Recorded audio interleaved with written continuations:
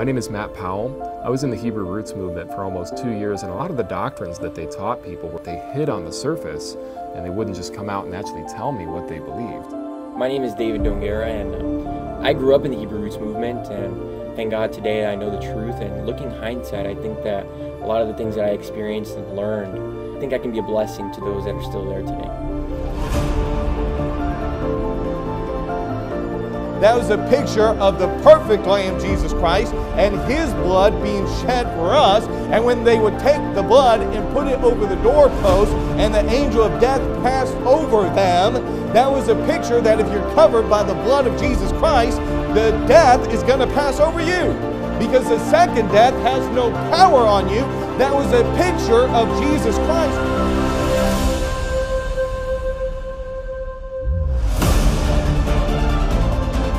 Neither is there salvation in any other, for there is none other name under heaven given among men whereby we must be saved. And that name is Jesus, right?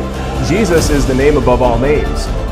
The name that God has exalted above every name, the Bible tells us, is Jesus. Look at what it says there in verse number 10, that at the name of Jesus every knee should bow, of things in heaven and things in earth and things under the earth, that every tongue should confess that Jesus Christ is Lord, to the glory of God the Father. So what name does the Bible tell us that we ought to use and that has been exalted above every name?